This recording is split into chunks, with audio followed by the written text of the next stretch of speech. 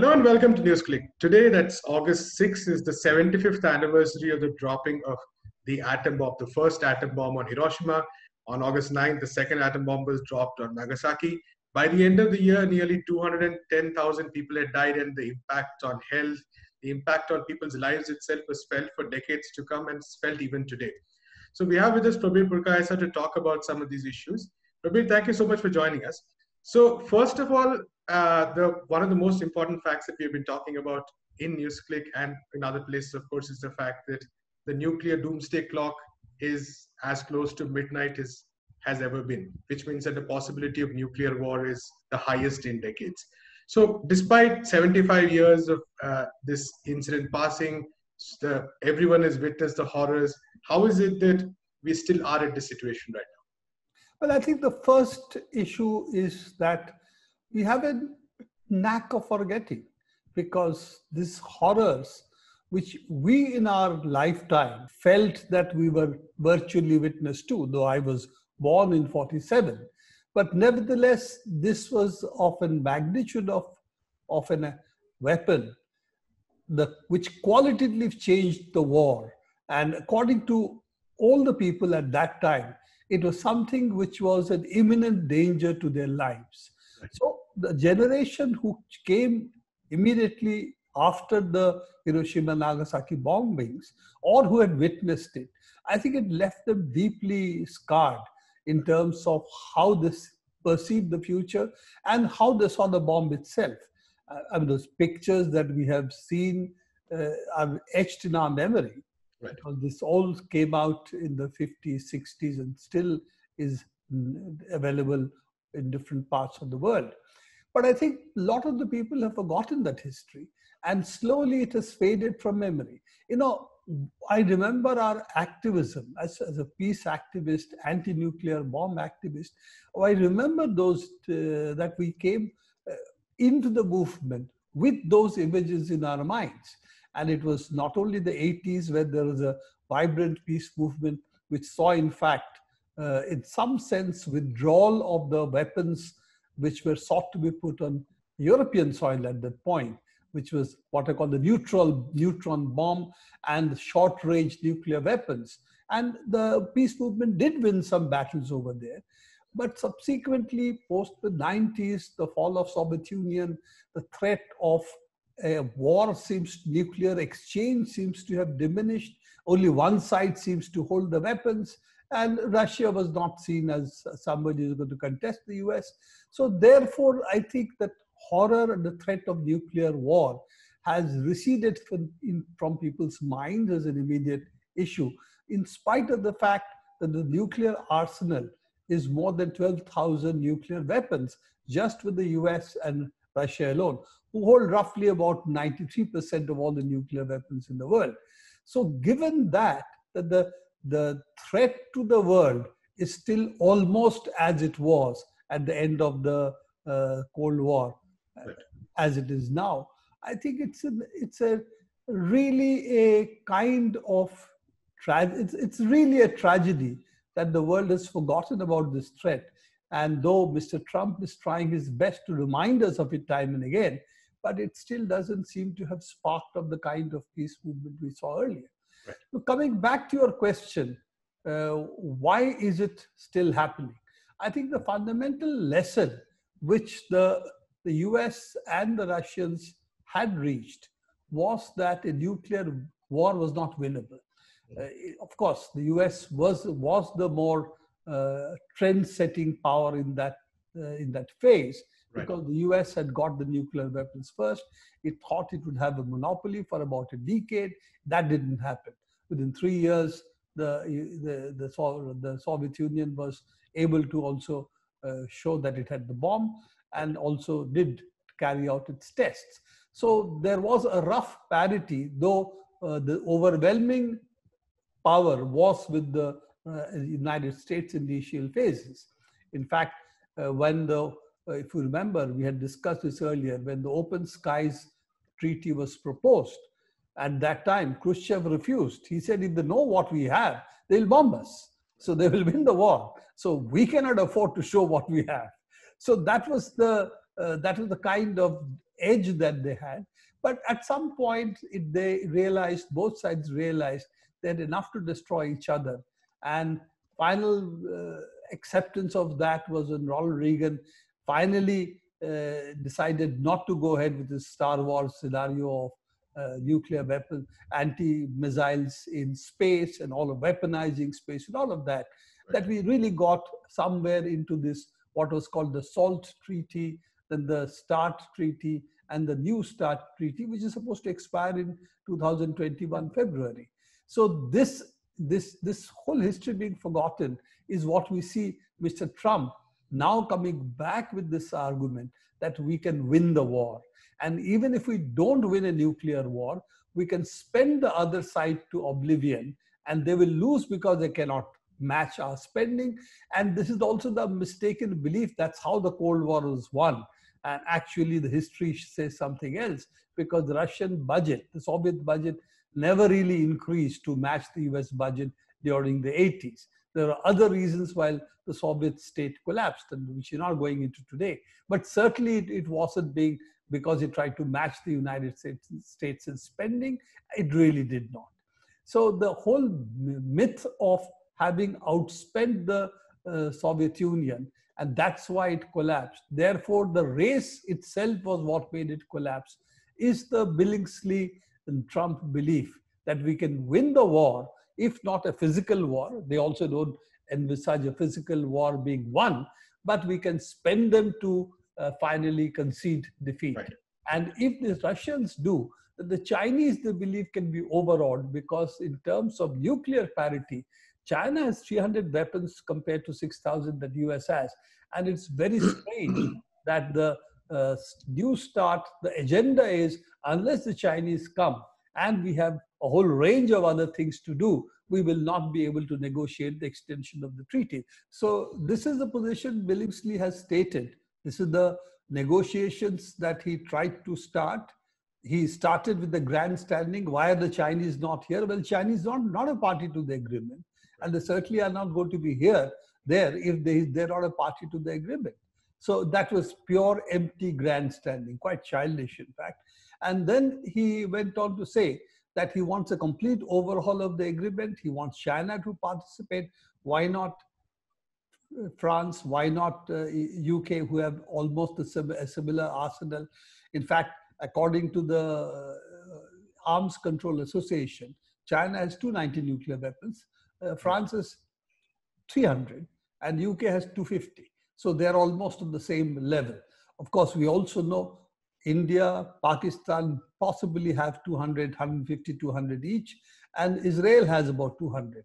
So all this is known. So why only China? We are not clear. The Billingsley's argument, of course Trump's as well, is that China is trying to upset the balance, and therefore their arsenal matters, others don't come. The other argument is, if they're not threatening us, they're not our competition, they don't matter.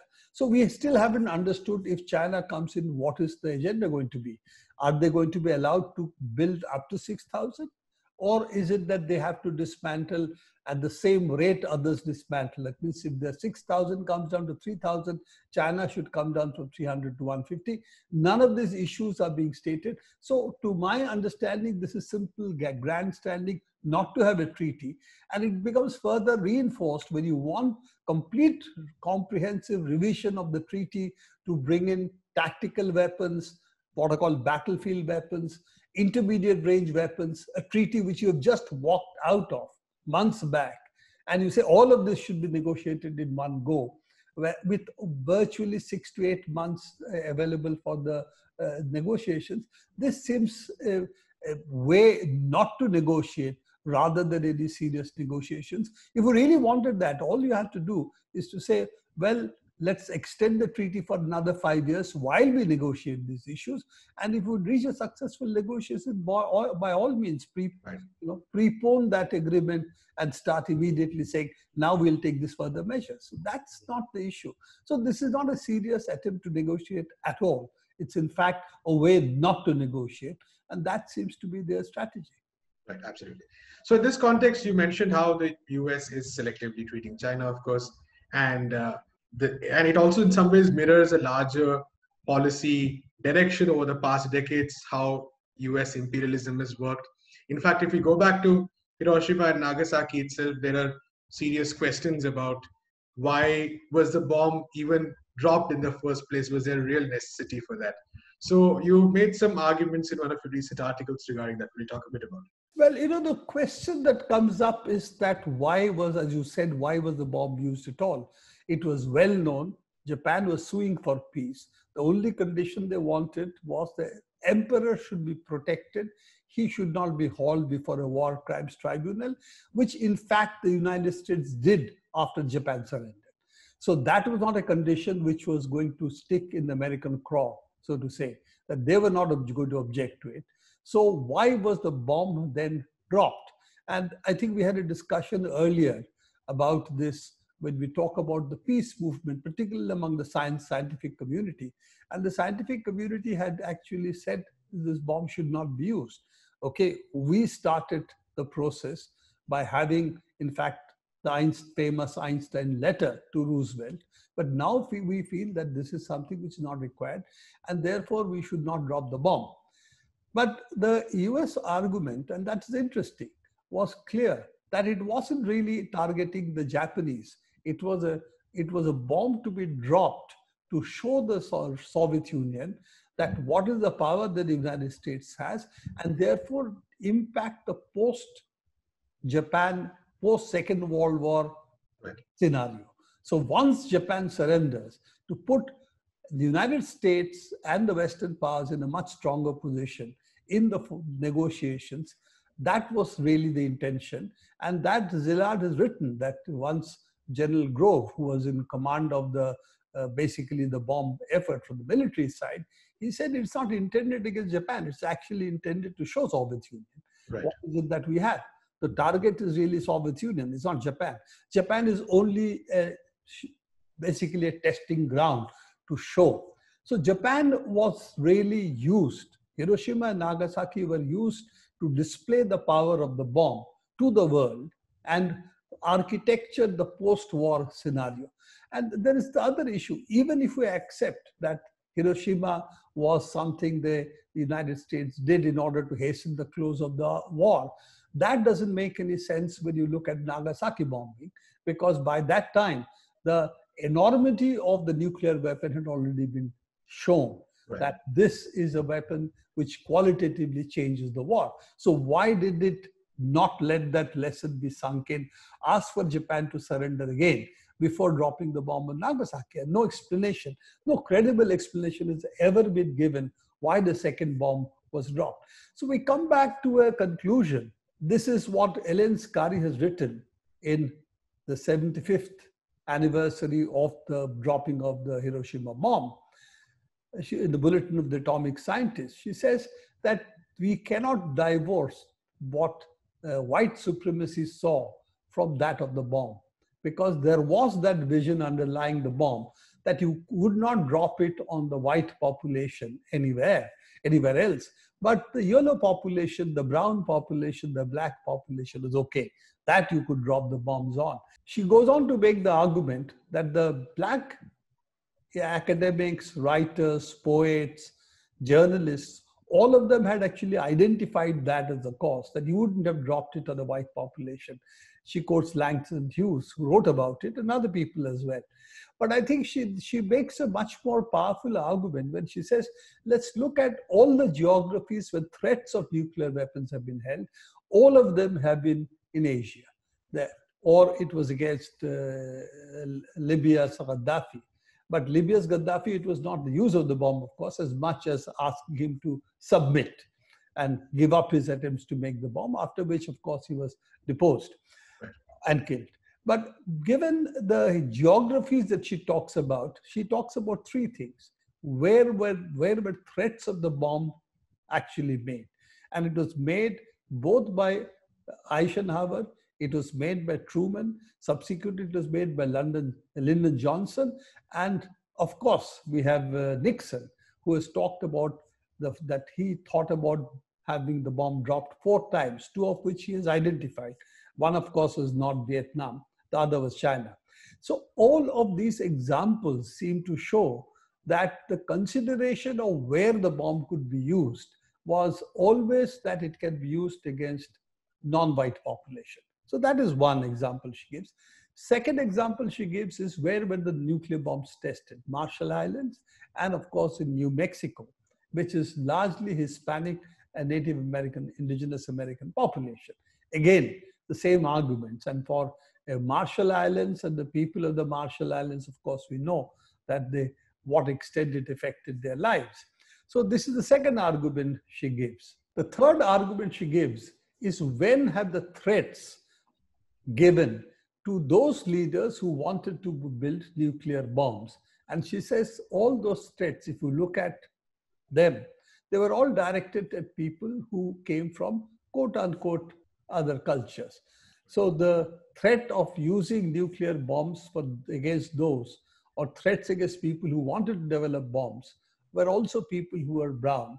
And it never crossed the American mind that they could say that they had the right to use the bomb, and this is a right that others did not have. And this is, so she quotes extensively from the submission that US made to different bodies, which actually asked, international bodies which asked, on what basis are you claiming that you can hold the bomb but others can't? So these are the three grounds she gives and says that it is not possible without a racist underpinning to the American belief.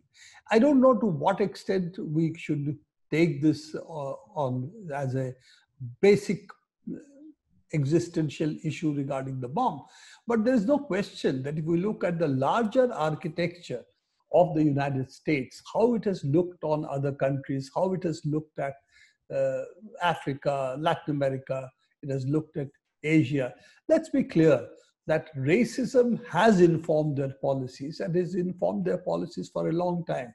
And clear issue, and this is what Elaine Scarry raises, that if you're racist at home, it has to leach into your foreign policy. It cannot be that you discriminate against black bodies, you discriminate against black skin, you lynch people of different color.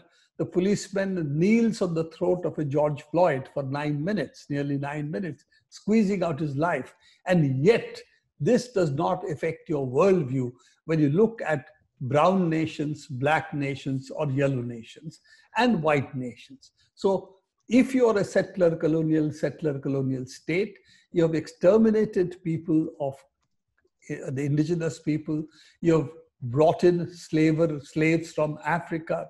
If this is your history, and if you have really decided the slaves' right to live depends on you as whites, they're never going to be equal to whites. And if that battle still continues in the United States, as you know it does, then is it possible that your foreign policy does not have any underpinning of white supremacy then in it? And I think that's a very valid question to answer, that foreign policy, after all, is the reflection also of the internal policies, internal economic policies as well, internal politics of a country. Therefore, it cannot be divorced from that. Absolutely. Thank you so much, Prabir, for talking to us. That's all we have time for today. Keep watching Newsclick.